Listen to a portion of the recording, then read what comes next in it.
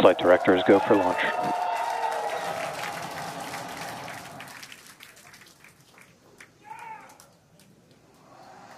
Best words you could possibly hear 20 seconds away from liftoff.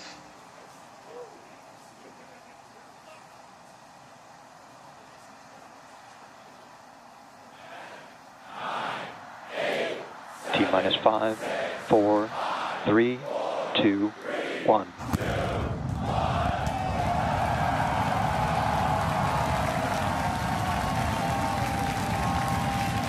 We have liftoff. Vehicles pitching downrange.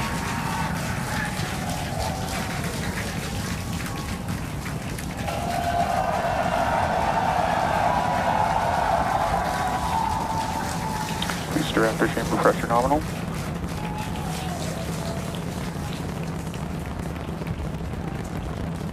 "30 seconds into the flight, the rumble's just starting to reach us here at launch control.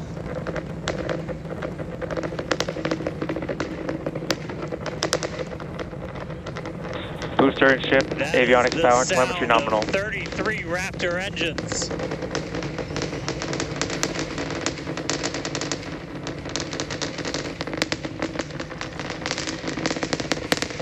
Max Q. Now pass through the maximum aerodynamic pressure, the most stress the vehicle's going to see on the way uphill.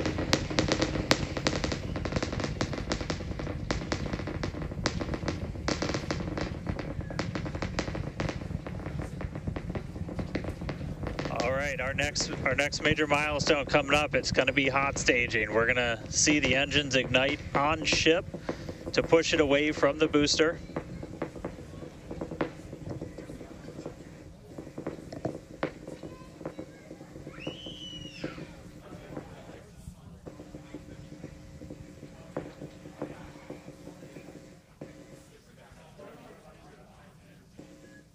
All right, so hot staging is going to be the next thing coming up. First, we're going to see the booster's engines start to shut down, all but 3. We're going to do what's called most engines cut off instead of main engine cut off, because 3 are going to keep going, and then we're going to see the engines on ship ignite.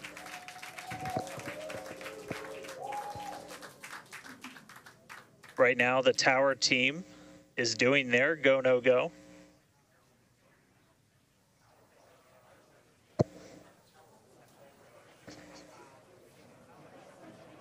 And we might hear some really good words soon, too. All right. Can still see it up behind me. That is one of the most gorgeous things I've ever seen in my entire life. Coming up on hot staging next. Ship engine There's startup. most engines cut off. Stage separation. Booster Stage separation, startup. hot stage separation confirmed. Ship under its own power. I'm seeing 6 out of 6 Raptors lit. Hopefully I got a booster on the way back to me. I'm going to send it to you guys in Hawthorne. Oh man, that was absolutely incredible. I loved how the crowd Chamber pressure is nominal. Crowd here in Hawthorne all went ooh at that first view of the blue flames from the booster. As you can see there, first stage currently performing, or excuse me, is now making its way back to the launch site. Again, we are Ship avionics power and telemetry nominal. the booster and the tower are both performing automated checks to make sure we are go for the booster to return to the launch pad for that catch. And once those are complete, the flight director... Booster, boost back burn, shut down. Flight directors go for booster return. And we did hear that the tower is go for catch. So that was one of the big criteria we were looking for. This view We'll here, wait to hear that the go for catch has been sent. beautiful view here from the ship. And so exciting to hear that we got a go for booster catch. That means it's going to be a really exciting morning. Again, the booster is making its way back towards now land in order to make that catch attempt in the tower. So incredible to see these views. You can see the ship on the right-hand side of your screen. All 6 Raptor engines are under full power. Once again, the booster is making its way back to the launch site. We are going to try and catch it using the chopsticks on the launch tower, the exact same tower that it just launched from just, wow, 5 minutes ago. Yeah, and the booster. Starship on nominal guys, trajectory. I can confirm the command was sent for the booster to come back. That is incredible. So I'm looking news. up right now. It's pretty much right overhead of us, and we can see it starting to come down. I can't wait for us to hear the sonic boom through Dan's mic. Right. That is going to be incredible. It was so cool to hear the liftoff. And so once again, a successful on-time liftoff of Starship Flight 5. The ship has separated from the booster. The booster is there on your screen. It is making its way back to the launch site. We are going to attempt the catch using the chopsticks. We did hear the confirmation that the command was sent to the tower. We are go for catch. And in order to... And guys, we should just be about 30 seconds away from our landing burn. It's going to happen in 3 phases. We're going to land 13 engines, burn off all of that velocity. Oh, we can see it coming down through the plume. Booster coming in hot for booster catch. We're going to ignite 13 of those Raptor engines, and this view is incredible right now. You can see how fast this vehicle is moving on the left-hand screen. Landing burn has 13 been engines. ignited. We're now down to 3 Raptor engines. We can see those chopsticks now in the air.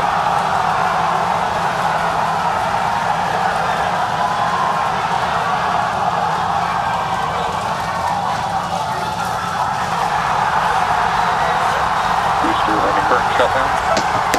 Mechazilla has caught the booster.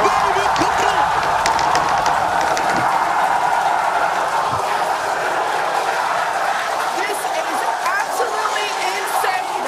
On the first ever attempt, we have successfully caught the Super Heavy booster back at the launch tower. What an incredible view! Are you kidding me?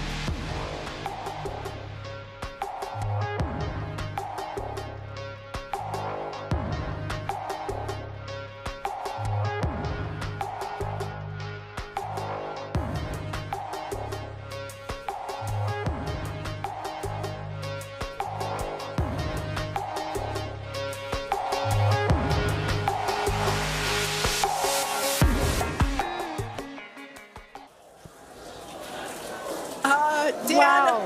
I don't know about you, but we're losing our stuff up Starship here. in terminal bed. Guys, I'm sorry. Like, even in this day and age, what we just saw, that looked like magic. That Oh, was- wow. Dan, Wow. your view must have been insane. We are still going wild over here over this. Folks, this is a day for the engineering history books. This is a live view of the Super Heavy booster as it has just been successfully caught back at the very same launch tower that it just came from. Dan, I love this. You are reflecting exactly what everybody else here in Hawthorne, except maybe a little bit more because you got to see it with your own eyes. How was that? We got it. I mean, like, I can't even describe that. Oh, by the way, main engine cut off, ship's in orbit, but I am like shaking right now. That was. Yeah, this is not, Yeah, I mean, let's check in on ship. It's hard to believe that. Starship nominal orbit insertion. All right, exciting news there. It's hard to believe that, booster isn't the only excitement that we have today. Just confirmation there. A gorgeous view of planet Earth behind the ship. Yes, saved. And it is now in the orbit that we expected it to.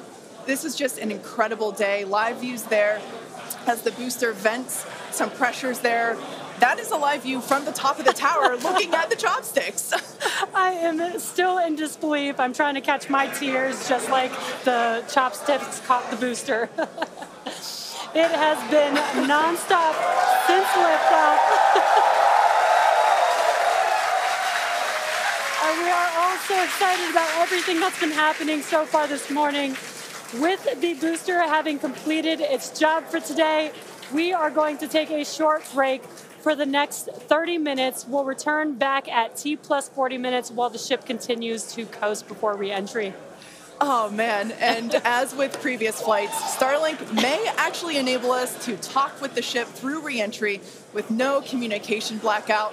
We, of course, are still testing Starlink during this phase of flight, so nothing is certain. But if we do have views, we'll be sure to bring those to you live. Views or no views, we'll see you back here at T plus 40 minutes for coverage of Starship's re-entry, flip maneuver, landing burn, and splashdown.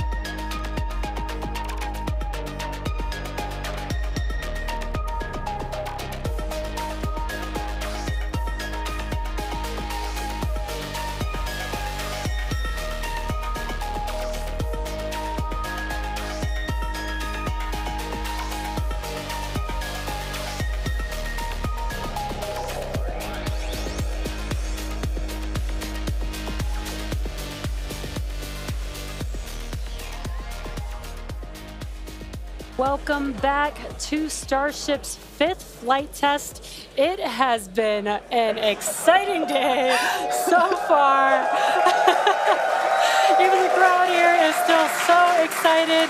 We lifted off from Starbase at 7:25 a.m. Central Time. The Super Heavy booster and ship had a successful separation, as well as a good boost back burn and good separation of the hot stage adapter. The Super Heavy booster then completed the landing burn with 13 Raptor engines igniting and slowing down the vehicle perfectly for Mechazilla to catch the Super Heavy booster for the first ever land recovery of the vehicle.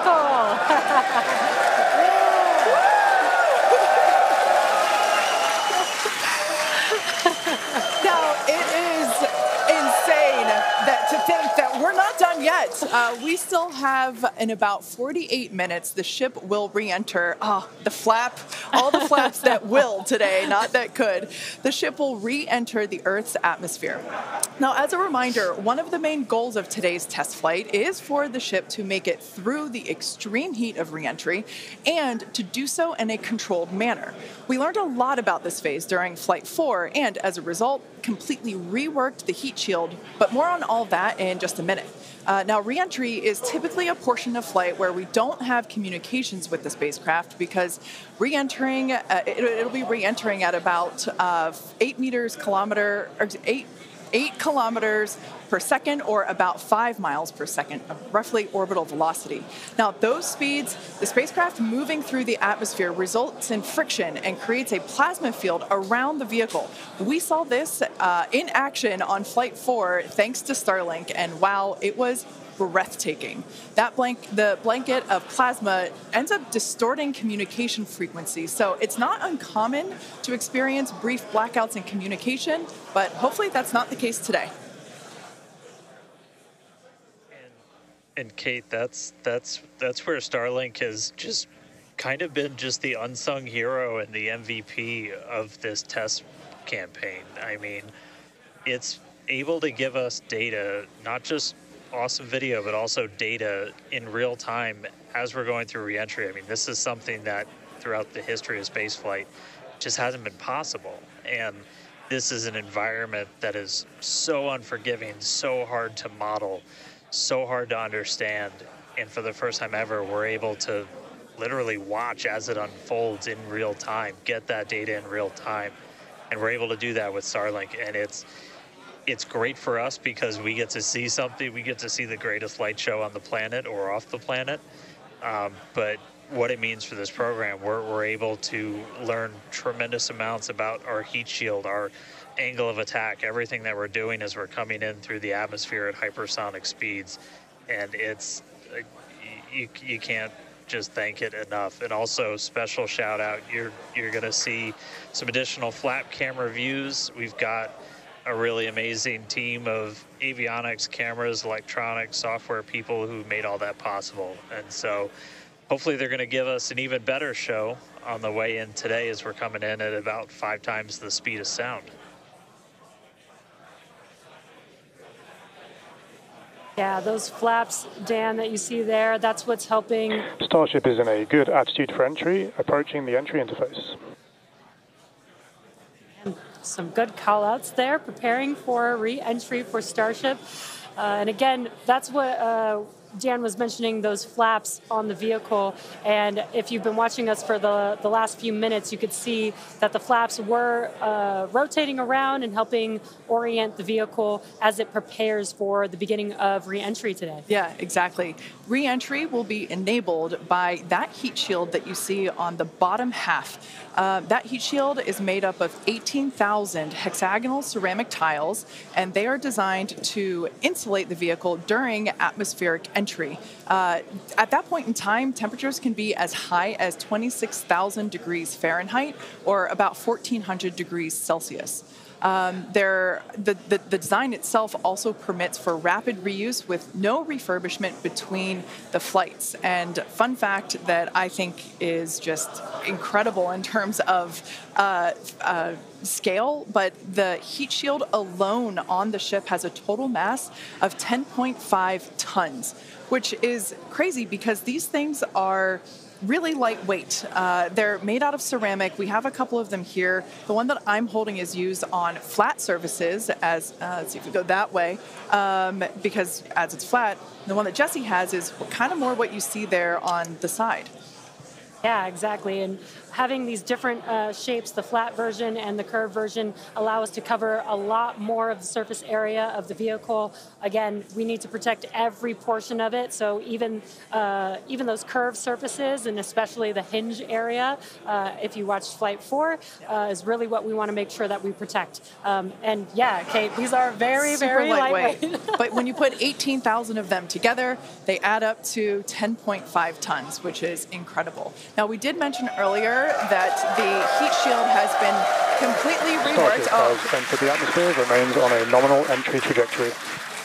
We can start to see that plasma now starting to build up on the side. It's not quite full plasma yet, but we are starting to see that color indicate that the heat is building up on the heat shield.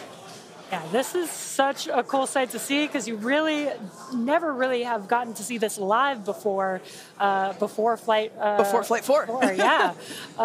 And as Kate mentioned, it's getting a little more red, as you can see there on your screen. That means that heat is building up. But that's exactly what these heat shield tiles are there for, is to protect against this plasma and this really, really extreme heat that the vehicle is going to see for about the next 10 more minutes or so. Yeah, so the ship will attempt to light the 3 center Raptor engines, and those are the engines that can gimbal or maneuver or point, and they do that to help flip the ship until the engines point down so that it can land using the Raptor's thrust in the ocean. So that will happen after we get through this re-entry period.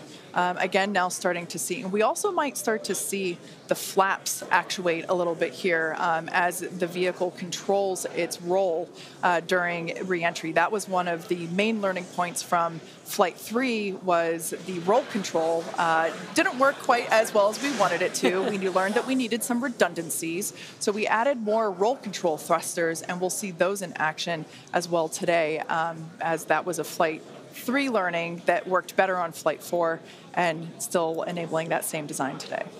Yeah. Starship has passed through 85 kilometers altitude. Flaps now have control of the vehicle. Great call out. As Kate mentioned, the flaps are controlling the attitude of the vehicle. And I love these views because it looks so calm. Everything is relative, right? So relative to this camera on the ship, it looks so calm and smooth, but the vehicle is traveling extremely fast. You can see the speed on the bottom right-hand corner of your screen. Starship is designed to land on Mars where there are no runways or other humans to help out. So we also want rapid reusability. So we're doing propulsive landing instead of a more traditional means like parachutes. And so we will use the engines on this vehicle to help slow the vehicle down for a vertical landing. Yeah. Now, entry is going to basically happen in 5 phases. The first is low drag. That lasts for about 3 minutes. Next is high heating, and beginning when heating increases above the heat rate breakup limit. That lasts for about 10 minutes. We then have high dynamic pressure. Starship will continue to slow down and experience increased aerodynamic loads during that phase, and that will happen before reaching Mach 1, about a minute after. Starship is approaching the peak heating phase of entry, remains on a nominal trajectory. Okay, so that was phase 2 that he just called out, that I was mentioning. After peak heating is that dynamic pressure around Mach 1, and that will last about a minute after leaving the hypersonic area, and then we go into subsonic, and then, of course, landing burn. Wow, what an incredible view. The colors are so amazing, and the colors actually also tell you a little bit about the temperature that the vehicle is seeing as well. So I think that's pretty cool that we get this amazing live visual.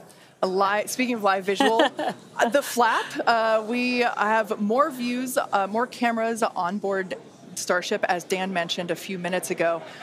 We are hoping that all 4 flaps will stay more intact than they did last time. We did make some changes to the design in order to help enable Starship this. is now experiencing peak heating, remains on a nominal entry trajectory. Great news there that Starship is continuing along the path that we intended it to fly. You can keep track with how fast it's going and how high it is above Earth using the display that is there on the bottom right-hand side of your screen. And guys, this is where we're really going to see a lot of those improvements from Flight 4 really come into action. Is you guys kind of talked about, so what's called the static arrow, those are kind of the poke out points on the flaps.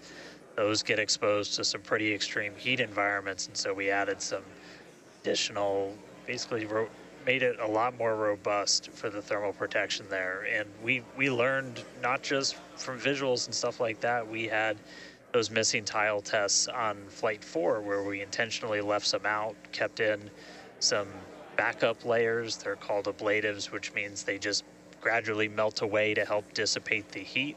And we've got an entire layer of ablative underneath the tiles on this Starship today. So even if you get a gap in a tile or a tile is broken, anything like that, we've got essentially backup options. And what we're really trying to do today is do an on-target landing. As we lost the flaps, you lose a lot of your control, and so we didn't land right on target last flight.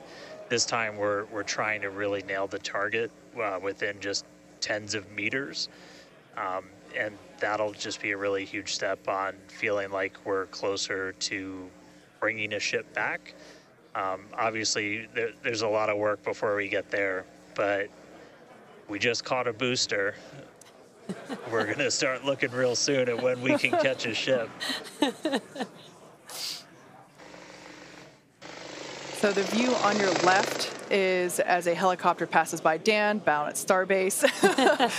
The view on your left is a camera that's positioned near the nose of the ship, looking basically down toward the flap.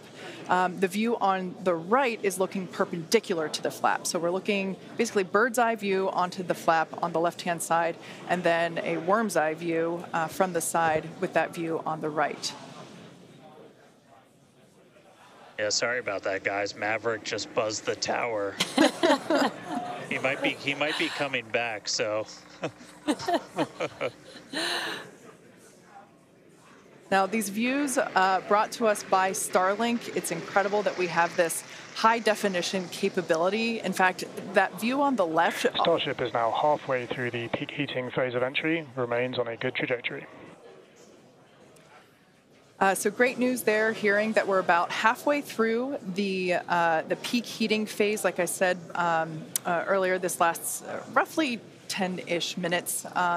And we did hear earlier that the flaps have control of the vehicle, so also good news there.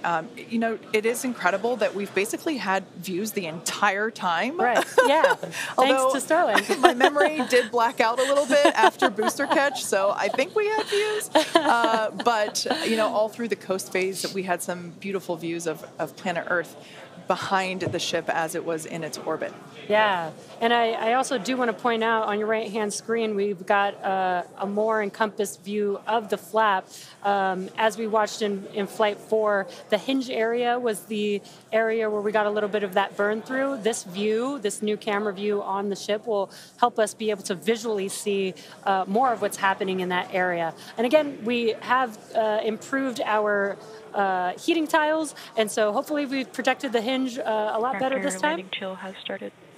But again, these views are additional to the data that we get on these flight tests that help enable us kind of put the data that we get in the computer to the visuals that we see and try and align those and use that for improvements in the future. Now, we heard a call out there saying that engine chill has begun. This is an indication that we are starting to flow a little bit of the super cold liquid oxygen through the hardware, through the Raptor engine, specifically the turbo pumps, to help ensure that the hardware is is at the right temperature before we give a full push, a full flow of propellant at engine startup. So all of that to say, we are getting closer to the landing burn. We definitely are. And again, if you look at the bottom right hand of your screen, you can see the altitude that the ship is, and it has been slowly making its way closer and closer to Earth. We're currently at about 63 kilometers from planet Earth, and you'll see that number trend lower and lower as we get closer and continue through this reentry.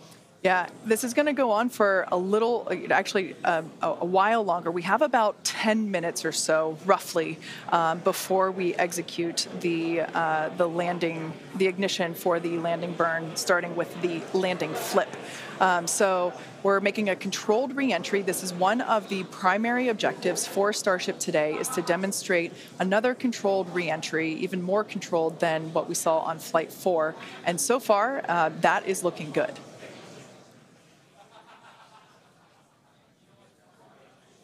And then as we start to really get lower, we're going to start seeing the atmosphere's effects start to take place, and that's when we'll be dropping our speed down closer to the speed of sound. You'll see the flaps start to maneuver. We were able to do a landing burn on Flight 4, which kind of caught all of us off guard. It was pretty incredible after seeing the flaps survive through. And we're going to try and do another one on this flight today. We tweaked it a little bit, so we're going to try and splash down at a little bit of a gentler angle this time, instead of just kind of hit the water and fall over. And the goal with that is try and keep the ship intact, and then if we're able to then get some additional video of it, again, that's just more data. And everything we can see, everything we can get extra, like a couple extra seconds or minutes of data coming from the ship after Starship has splashdown. passed through the peak heating phase of flight, approaching maximum entry dynamic pressure.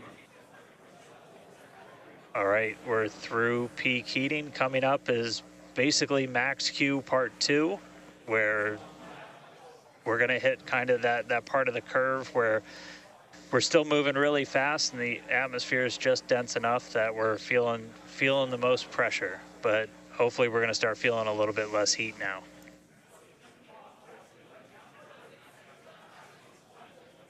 Looks like we got more views of each of the flaps on the ship as it's making its way back down to Earth. And we did pass through peak heating and still got really good views throughout that whole period. Typically during the highest heat on the vehicle, we tend to build up a lot of plasma, and that's typically when we would lose, connection or views of the vehicle. But again, with Starlink, we were able to get some live views throughout that entire process there.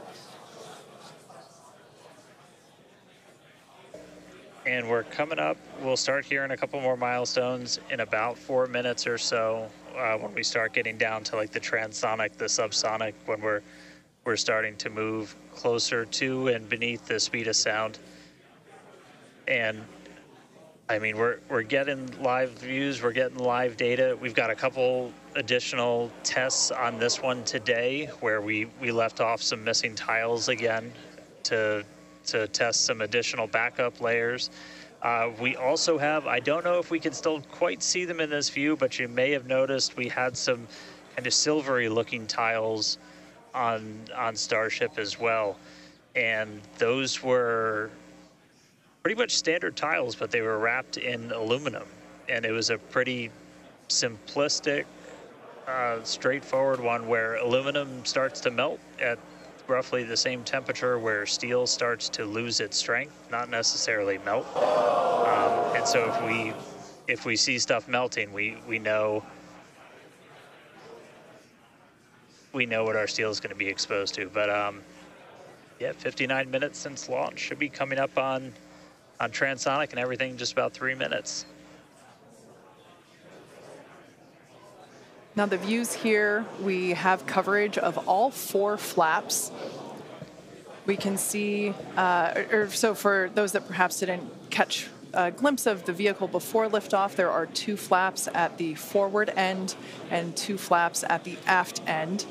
the larger camera view that is there on the right-hand side of your screen, that is a view of one of the aft end or the bottom end flaps. We can start to see some heat buildup and peeking through on one of the flaps there in the top left-hand corner of your screen.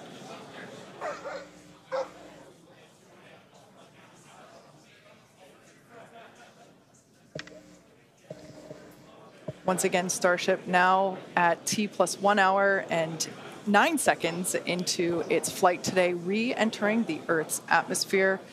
Currently about 45 kilometers above the surface of the Earth, now 44. We are targeting a soft splashdown in the Indian Ocean, about, northwest-ish of Australia.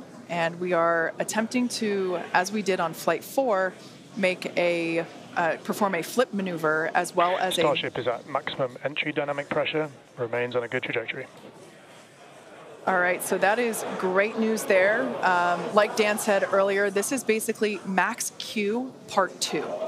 So this is the greatest amount of aerodynamic loads that the vehicle will experience during its flight. It's coming back through the Earth's atmosphere. It was above the Earth's atmosphere in space where there was no friction. We can obviously see heat as evidence of that friction buildup. The atmosphere is actually helping to slow the vehicle down. If you're watching the telemetry in the bottom right-hand corner of your screen, you can see that speed decelerating rapidly.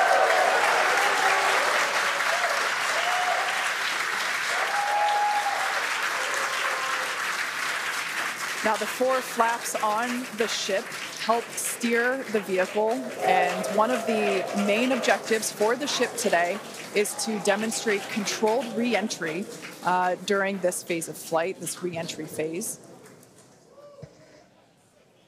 Yeah, and we have 6 engines on ship, but we only need 3 of them, the 3 sea-level engines. We will have that flip maneuver happen very close to touching down for splashdown. We'll do that flip maneuver, ignite those engines, slow the vehicle down immediately, and then hopefully have what we call a soft splashdown in the water. It's probably going to feel a little bit harder on the top of the surface of the water, but it'll look pretty gentle. Yeah, and like we said earlier, we hope to have some more views, even of that phase of the flight. So fingers crossed that we can we can bring those to you. We are hoping to splash down softer than we did last time on Flight 4. Right now, Starship continuing to make its descent back to planet Earth. Starship is at Mach 2, remains on a good trajectory. All right, great news there. That tells us that the vehicle is traveling twice the speed of sound. So we will then, the next call out that we'll hear is that it is, traveling about the speed of sound. And then we will hear a call out that that will be the call out that it is transonic. And then we will hear another call out saying that it is subsonic, meaning going slower than the speed of sound. Starship is transonic. There it is. So at this point in time, we say transonic because certain parts of the vehicle, like the flap that you see on your screen, might be experiencing airflow faster than the speed of sound, while other parts of the ship may be experiencing airflow. Starship is in the subsonic belly flop. All right, so now the entire vehicle is traveling slower than the speed of sound, so subsonic. The crowd here at Mission Control Hawthorne also getting excited, just like us. We're awaiting a water landing. We are going to reignite the 3 engines to perform that flip maneuver, and we're basically about a minute and a half, away from the landing flip.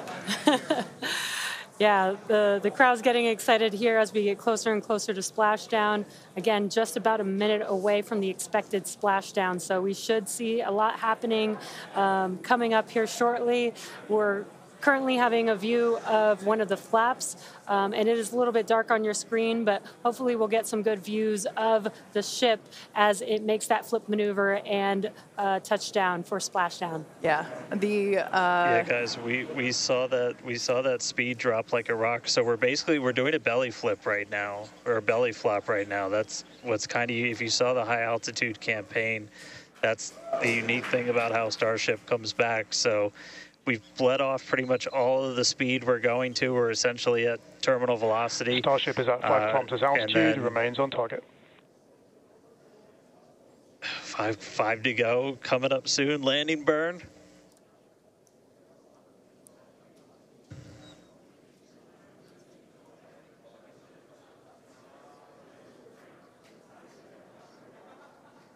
Two kilometers away. Starship is on target, approaching landing burn startup. So keep an eye on the bottom right-hand side of your screen as well. That will be the indicator when the Raptor engines ignite, if we are unable to see that illumination ourselves. Landing burn startup. What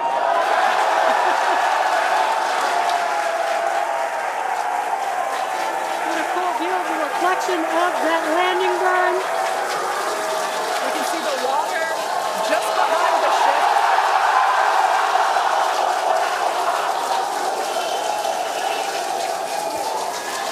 Starship has landed.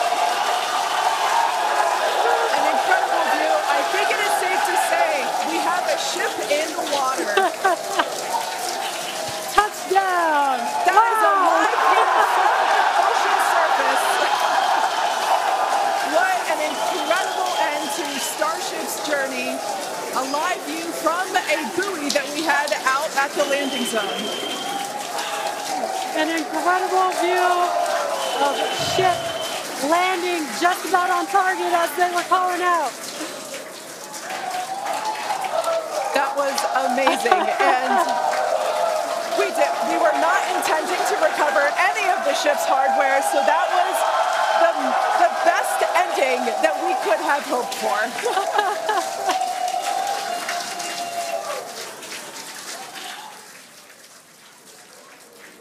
Man, I don't think we're going to be able to get a ton of extra video of the heat shield, but we hit the target. We hit the target. Yeah. I mean, you know we hit the target because we had these buoys placed in a pretty specific spot, so wow. What a day. I feel like that's what I get to say. What a day.